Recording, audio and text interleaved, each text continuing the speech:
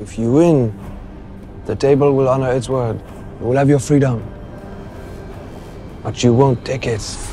I want you to find your peace. But a good death only comes after a good life. An execution. Hey guys, what's happening? Niyat here with Film Comics Explained. As heavily requested, today we're going to be exploring John Wick 4, the recently released installment in the John Wick series. Directed by Chad Stahelski, who helmed the previous 3 films, and starring the legendary Keanu Reeves, the late Lance Reddick, McShane, Donnie Yen, Laurence Fishburne, Hiroyuki Sanada, Shamier Anderson, Rina Sawayama, Scott Adkins, and Bill Skarsgård, the newest chapter is the bombastic icing on the proverbial cake that is the John Wick series. The latest entry into the franchise is the encapsulation of what happens when an unstoppable force, in this case Wick, meets an immovable object, the High Table, an illuminati-like shadow organization with seemingly unlimited power and influence. You come here thinking there is a way out of this world for you, Mr. Wick. There is not. Le Centre Pompidou. Ambitious and bigger in every way, the 4th film offers a larger scope, consolidating on all the world-building, action, and character work that has come to represent the series. Coming in with a runtime of 2 hours and 49 minutes, it's the longest entry in the series, the most epic, probably the most ingenious for its use of cinematography, and the one that pushes John to the ultimate limit. I know we have 3 films before this one, so to make sure that everybody's absolutely caught up with everything, in this video, we're going to explore the story so far, why John Wick is such a deadly force, what happens in John Wick 4, the ending, to the future of the John Wick series as a whole.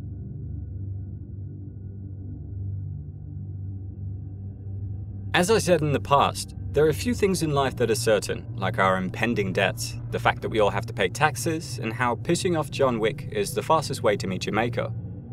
Baba Yaga. It was just a fucking car, just a fucking dog. You can either hand over your son, or you can die screaming alongside him!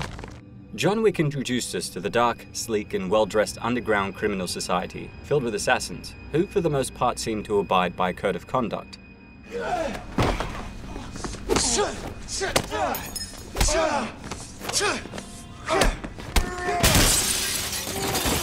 Gentlemen, do I need to remind you that there will be no business conducted on the Continental grounds?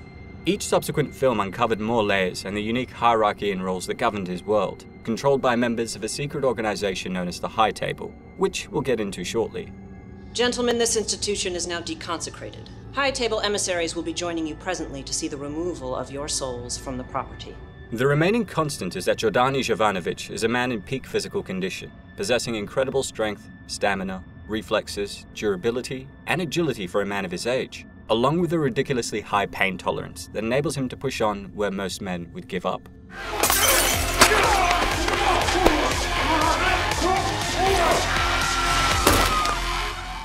Having trained in a school for assassins, along with the Marines, he's an expert marksman with phenomenal proficiency for headshots, and a master martial artist that can use his body and improvised weapons to bring his foes down.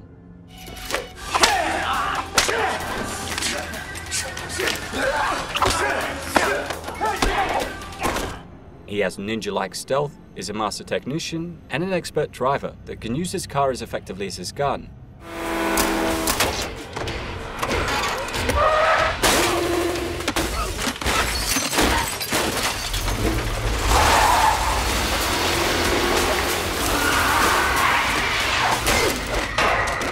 He even has great knowledge of the human anatomy and physiology, aiding in his ability to take people down as ruthlessly as possible, as well as help him take care of his own body when he's injured.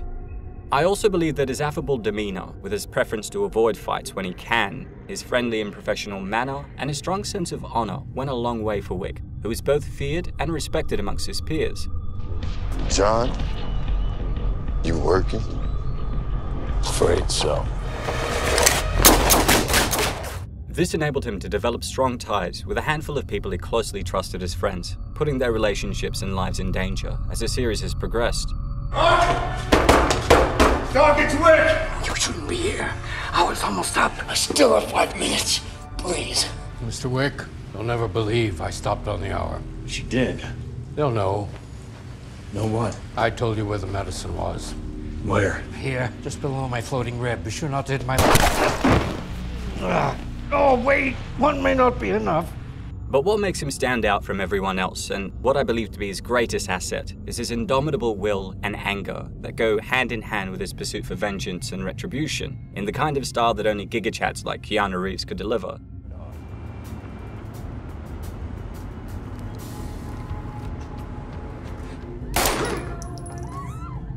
In the John Wick comic series written by Greg Pak and illustrated by Giovanni Valetti, we learn that John was an orphan born in Belarus who spent his youth thieving in the streets.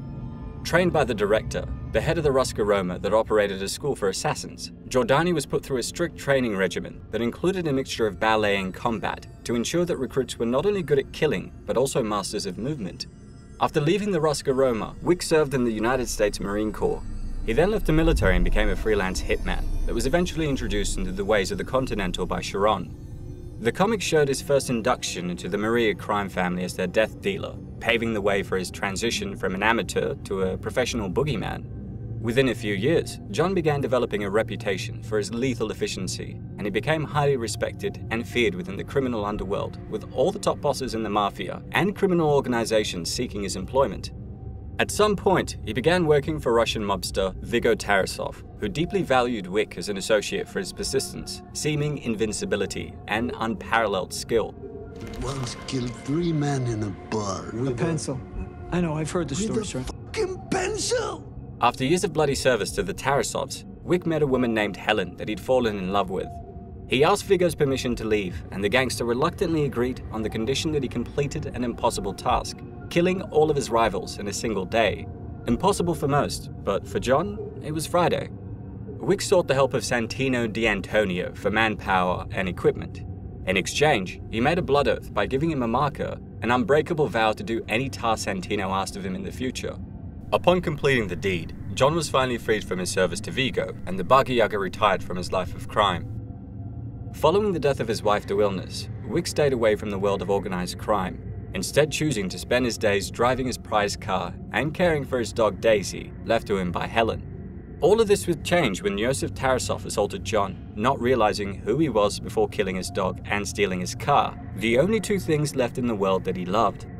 What follows is an inexorable siege against his former boss, with John wiping out Viggo, his son, along with their entire entourage of 77 trained killers.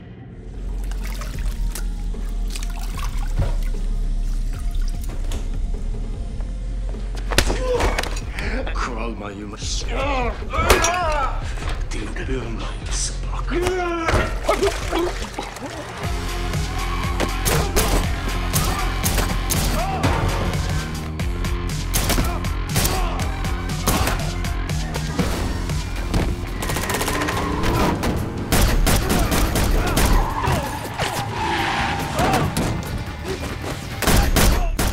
The sequel begins with John forming a truce with Viggo Tarasov's brother Abram, only to find Santino knocking at his door, requesting his services. No one gets out and comes back without repercussions. John Wick initially refuses, but with Santino blowing up his home and the fact that he gave him a marker, the indebted Wick reluctantly agrees to help Santino kill his sister, enabling him to take her seat at the high table. Mi emissario di morte. What brought you back, John? Your brother. Though he completes the task, John is betrayed by Santino, who opens a $7 million contract on John under the guise of avenging his sister, forcing the Bagi Yaga to kill all 128 of his men. Loose ends.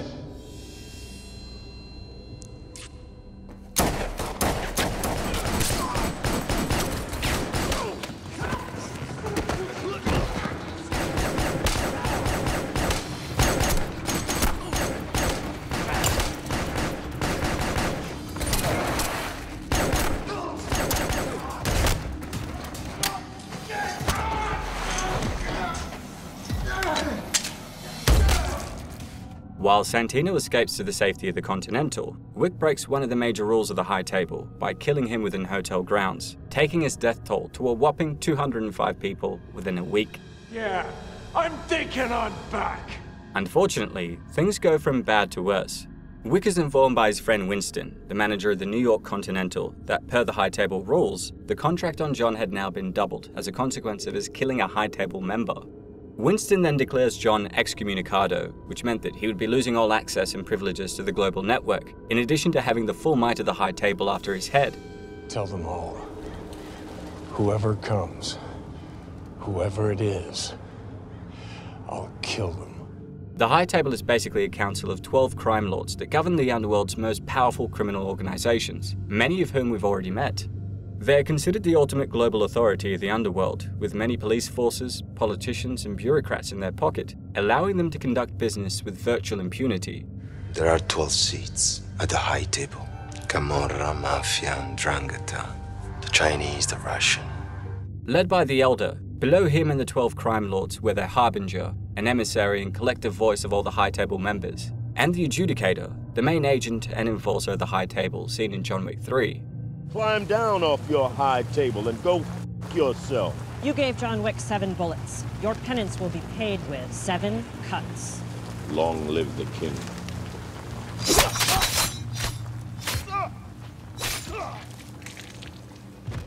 Then we have the Continental Hotels, the official operating grounds of organization members around the world, and the one-stop shop for rest, weaponry, bulletproof style, and any other form of support its members might need.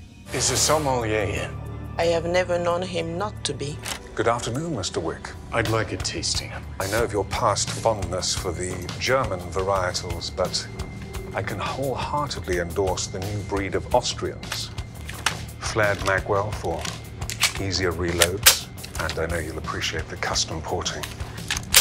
Shall I have everything sent to your room? Yes, thank you. Excellent. Seeking a way to remove the growing bounty on his head, John found the enigmatic Elder, who gave him a way to remove the contract. To do this, John was forced to give up his ring finger and wedding ring, swear undying fealty to the High Table, and told that he needed to finally kill Winston for aiding him. Neither the open contract nor the excommunicado will be lifted until you complete your task. I will, sir. I will be of service. After killing another 94 people in this film, he chooses not to kill Winston. Instead, he's shot by his friend in front of the Adjudicator that had been hunting him, putting Winston and the New York Continental back in the good graces of the High Table. Don't see any other way.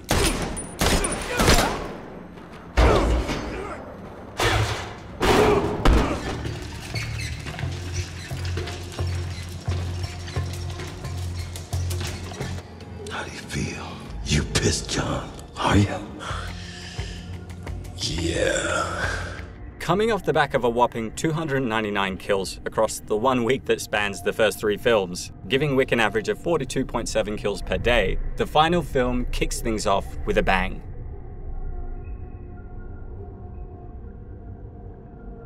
Aided by the Bowery King, John Wick 4 has Kratos, the Boogeyman, continue his one-man war against a shadow organization that he'd once been a part of.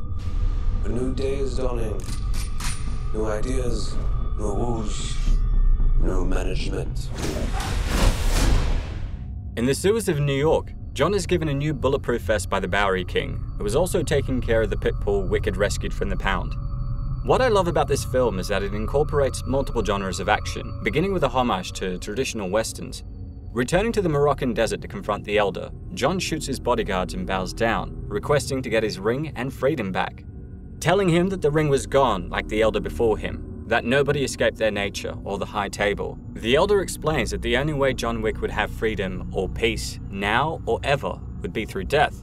With the Elder finally saying that he came a long way for nothing, John stands up and says, not really, executing the head of the High Table. You see, the Boogeyman is fed up with the organization and now wants to see them burn for not letting him return to his quiet life of peace.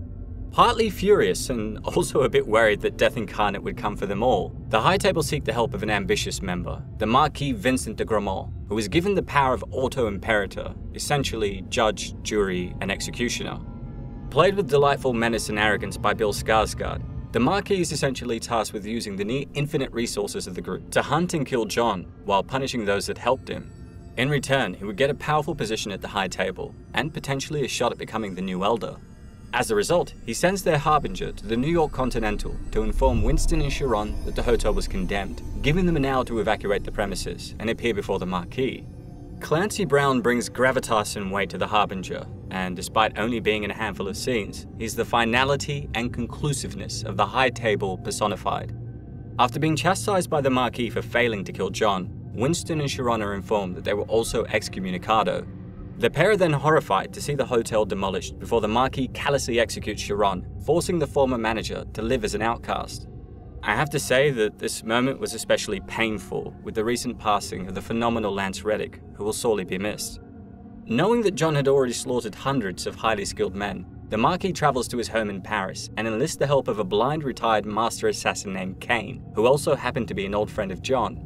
I use the term enlist loosely, of course. You see, after being ordered by the High Table not to see his daughter, Kane literally blinded himself, enabling him to be near her without breaking the rules. And despite the man saying that he was retired, the Marquis forces him to hunt John Wick, explaining that refusal would leave the High Table no choice but to respond by taking his daughter's life. With the number of his enemies rising and his friends dwindling, John heads over to the Osaka Continental to seek refuge from his friend Shimizu Koji, whose drip is just as sharp as his katana. Hiroyuki Sanada delivers an admirable performance, with his Koji commanding the same respect and honor as Keanu's Wick, and although he's only in the film for a short time, there is so much weight in the discussion he has with John, asking him if he ever gave any thought to how this would end.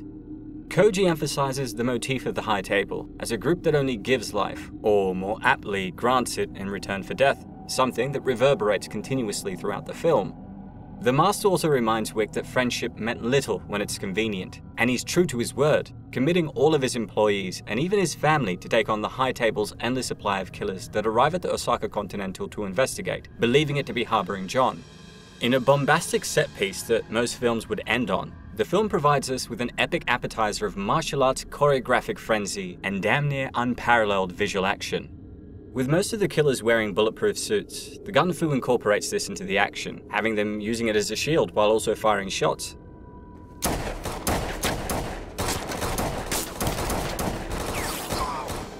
The added difficulty of having them confront the fully armored men we saw in the previous films also creates this new level to the choreography, with headshots being used to merely incapacitate them temporarily until John or our other heroes got close enough to finish them off.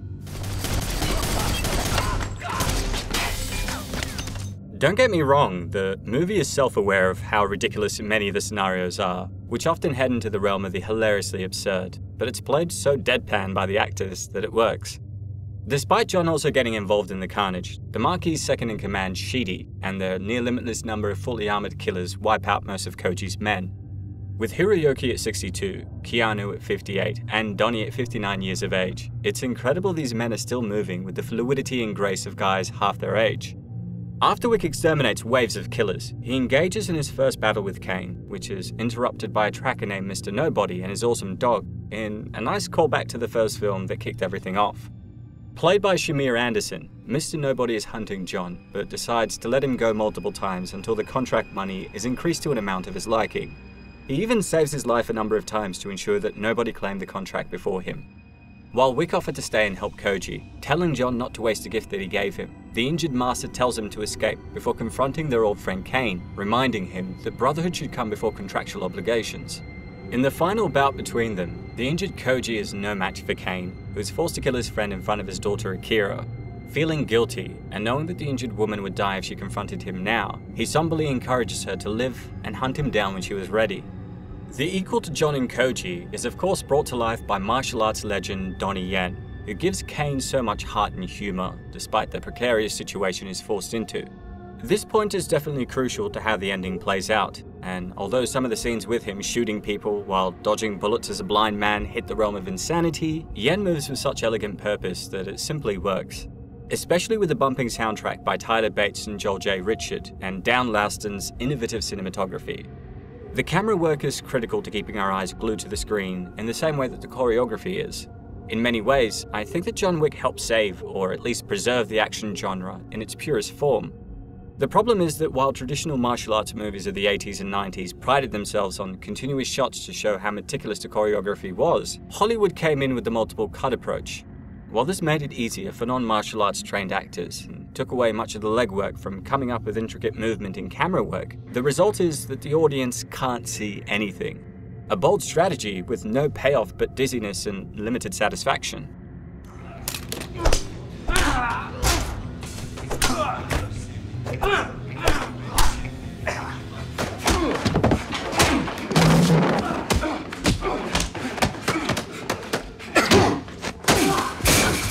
As a love letter to the action greats and gun-fu masterpieces like Hard Boiled, the John Wick series instead uses wide shots and continuous takes to show how the characters creatively use the environment in combat.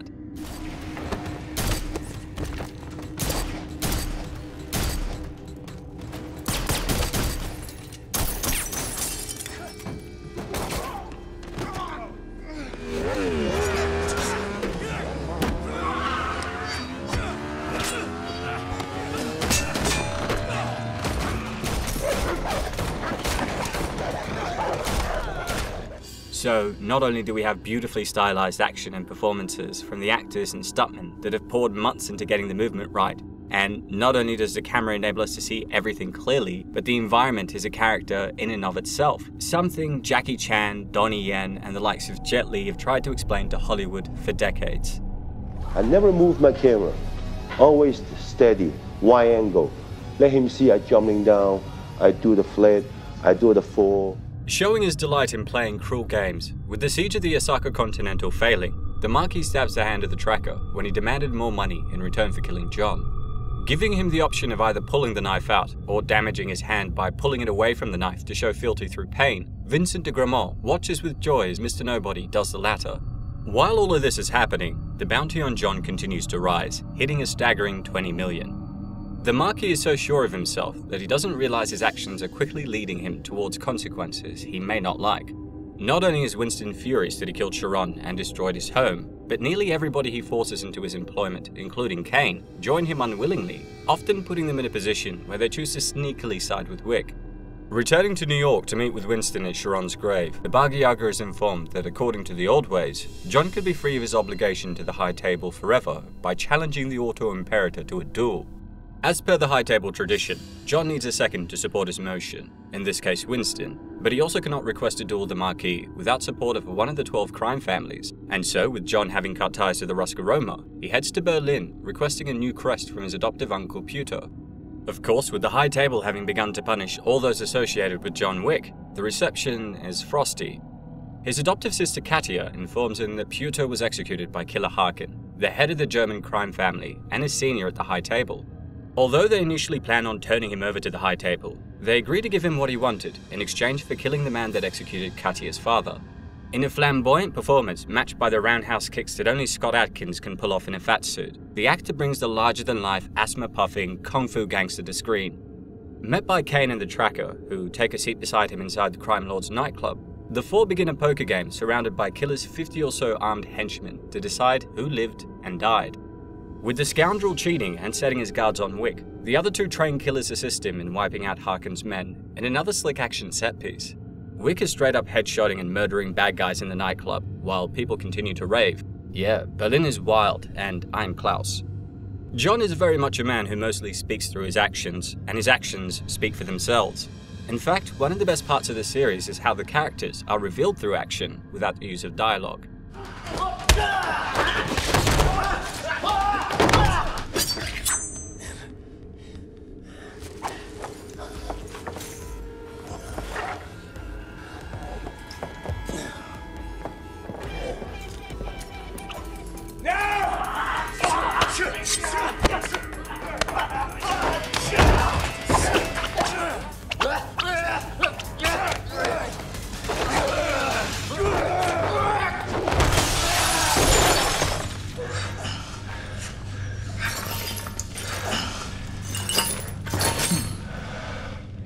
Having completed his side of the agreement, John gets a new Ruska Roma crest branded onto his hand, enabling Winston to hand a letter to the Marquis, challenging him to a duel. Realizing that he might have bit off more than he can chew, the arrogant Marquis also reminds Winston that as John's second, if John were to fail, he too would be executed. Unfazed and leveraging the success of the duel to guarantee his reinstatement as a manager of the New York Continental and the rebuilding of the hotel at the High Table's expense, Winston tells him that such is life, in another sweet callback to his final discussion with his good friend Sharon. In a meeting that is moderated by the Harbinger, John and the Marquis arrange on the conditions of the duel, choosing to fight at sunrise using pistols. Showing he was just as much of a rule bender as everyone else, de Gramont nominates the reluctant Kane to take his place in the duel, putting John up against his equal, and, honestly, probably once his superior prior to blinding himself. More than this, the Marquis does not intend on letting John climb the 202 steps of the Sacré-Cœur that led to the location of the duel, and so the bastard doubles the contract, putting a bounty of 40 million on John's head, turning the streets of Paris into a war zone, with all nearby contract killers converging on his location. In his final words to the Bowery King, who gives him a new suit and weapons, and Winston, John tells them that if he died, he would like them to write loving husband on his tombstone, reminding us that not a day has gone by that he hasn't thought about Helen. Featuring insane chases where John is literally headshotting people that bounced off cars, using fire-breathing shotguns, his hands, pistols, and his indomitable will, in addition to the amazing sweeping overhead shots reminiscent of Minority Report, the Paris sequences indicated that perhaps even death was scared of approaching Wick. Aided once again by Kane and Mr. Nobody and his dog, when John chooses to end the person about to kill the pooch instead of the tracker, John climbs all the stairs once again, after being knocked down from the top by Sheedy, in another over-the-top moment used to exemplify how overwhelming Wick's obstacles continue to be. With Kane and Wick killing all that stood in their way, and arriving exactly at sunrise, the rules of the duel are broken down. Both will fire a shot from 30 paces away, moving 10 paces closer each round until only one was left standing. While both graze each other with the first shot, John appears to severely maim his old friend in the second round. Remembering what Koji said about friendship meaning little when it's convenient, Wick ultimately tells Kane that those that clung to life died, while those that clung to death lived. He then intentionally doesn't fire a shot at 10 paces, enabling Kane to fire a crucial hit into Wick's stomach. Haughtily pronouncing his victory, the Marquis takes Kane's spot, telling him that his obligation was completed and that his family was free. But before he can fire a shot, Winston reminds him about the rules and consequences the Marquis had used to justify his actions, before revealing that John had yet to use his third bullet. And with that, John fires a shot to his head, killing the Auto-Imperator and ending the Inquisition, while taking his kill tally to a whopping 439 bad guys. As promised, the Harbinger tells Wick that he's finally free of any obligation or debt to the High Table, and that they would honor their agreement with Winston. Apologizing for wounding his friend, Kane says goodbye before John asks Winston to take him home. After finally gaining the freedom and peace he'd long fought and killed to get, John thinks of his wife Helen and collapses on the steps. The final shot of the film is of the Bowery King, John's dog, and Winston standing over the grave of Helen and John Wick, which read loving wife and loving husband respectively, as per his last request, seemingly indicating that our hero had died. But the ambiguity in the King's next question and Winston's answer, in addition to the illusions and John's struggle to distance himself from the profession he wanted to retire from, suggest a dual meaning, which is supported by interviews with the producers, director Chad Stahelski, and even Keanu Reeves. When the Bowery King asks Winston if John was now in heaven or hell, Winston tells him he wasn't sure, prompting a huge chuckle from Fishburne and a puzzled look from Wick's dog.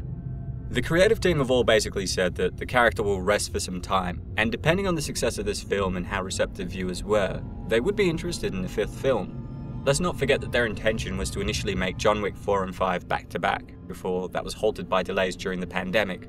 The post-credit scene with Akira approaching Kane and his daughter, and the fact that we don't see John Wick's dead body, leave it open for a sequel if Keanu, Chad, and the creative team feel as though there's more to explore in the character and world. But of course, Keanu is now in his late 50s, so if he ultimately decides Chapter 4 is where the story ends, the film is the perfect conclusion for his character.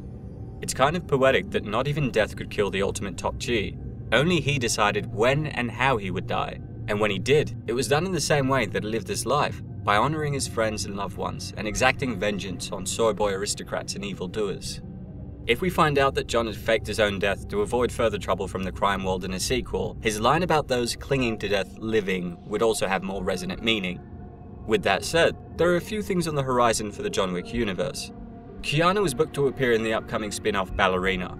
Set between the third and fourth film, it follows an assassin named Rooney hunting down her family's killers. Rooney was first featured in John Wick 3, seeing training under the tutelage of the director, the head of the Rusker Roma crime family.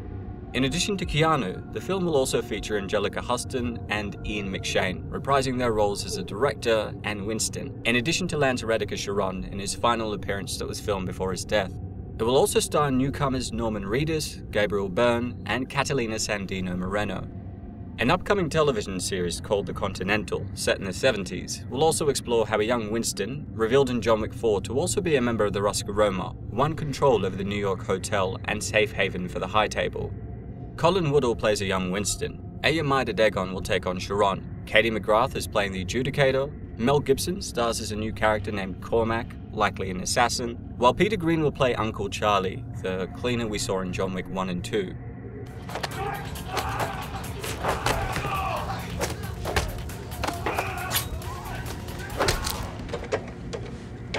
This is Wick. I'd like to make a dinner reservation for 12. With all of that said, I love this movie and think the creative team should be proud of what they've been able to achieve in the series so far. Hats off to Keanu, whose tenacity, kind-hearted nature and professionalism is the tentpole of his character Wick, and the legacy of the career he's built for himself. It will be sad to see the John Wick series end here, but also bittersweet. The man has given his all to the action genre, and as one of the last action heroes, it was breathtaking to see him kick ass one more time.